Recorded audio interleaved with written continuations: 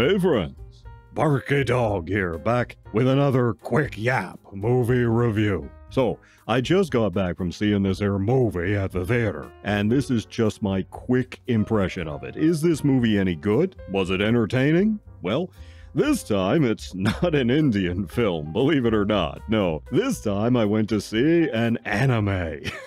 Lonely Castle in the Mirror. Apparently, this is based on a popular young adult novel. I don't know anything about the book, but I guess it's popular, and if the movie follows the book, I can see why. So, what's it about? Well, there's this shy young girl, Kokoro, our heroine. She's in junior high school, right? And she has issues. She suffers from terrible anxiety after being bullied by some other kids, so she can't go to school anymore. She tries, but she just can't do it. One day, she has a case of the sads when her bedroom mirror starts glowing like that multicolored Easter egg dye, and she steps through the mirror into another world. She finds herself in an isolated castle on an island. There she meets a furry.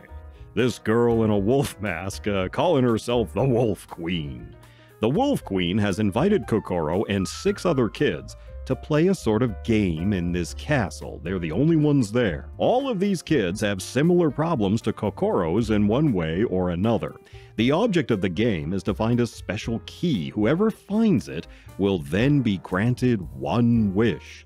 They have 1 year to accomplish this task before the game ends, and they can come and go through their mirrors.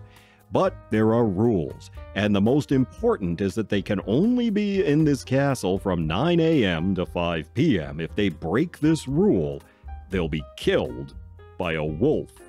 Well, the kids start getting to know each other, and it turns out they really like hanging out together in this castle, so much so that they don't much bother looking for the key. What their individual problems are and what their potential wishes may be are revealed over time, and while the object is to find the key, they also have to solve a puzzle in order to do so.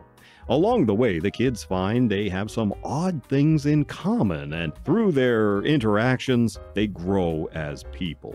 Can our heroine find the key and fulfill her wish? So how about it? Is this thing any good? Well, I don't think this one hits the heights of Suzume or Belle, 2 other animes I've screened that also involve a girl entering an alternate universe, but I did enjoy this one. True, it's a slow boil, but I think that's a plus. They really took the time to develop the characters here, something Hollywood doesn't seem to want to do or aren't capable of these days. Now I know what you're thinking. A movie about bullied kids? Must be woke, right? Well, no.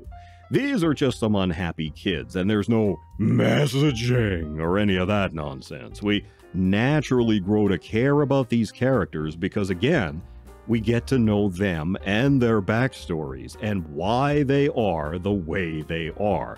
That makes a big difference.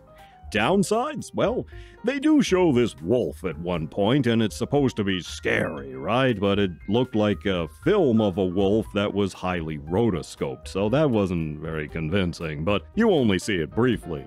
The animation employs some 3D meshed with 2D. That's the standard these days, I guess. It was all right. Aside from the rotoscoped wolf, there was nothing really too glaring. And the ending is a bit stretched out. They end the story, and that's fine, that's great. And then they have a series of sort of encore endings. That's okay, since we get to see what happens with the kids, but maybe they could have smoothed that out a little better. Still, a good picture, and it has an edge to it at times, surprisingly so. It really takes off in the last quarter or so of the picture as the kids work out the mystery. I didn't see the solution coming at all, so it was not by the numbers or any of that. It's really good. So I enjoyed it, and I think you will too. Little kids might be bored since it's slow to get going and it has a few somewhat scary scenes, but if you like anime, I can totally recommend this one, either on the big screen if it comes your way, or on Blu-ray when that comes out. You take care of yourselves, and I'll see you in the next one.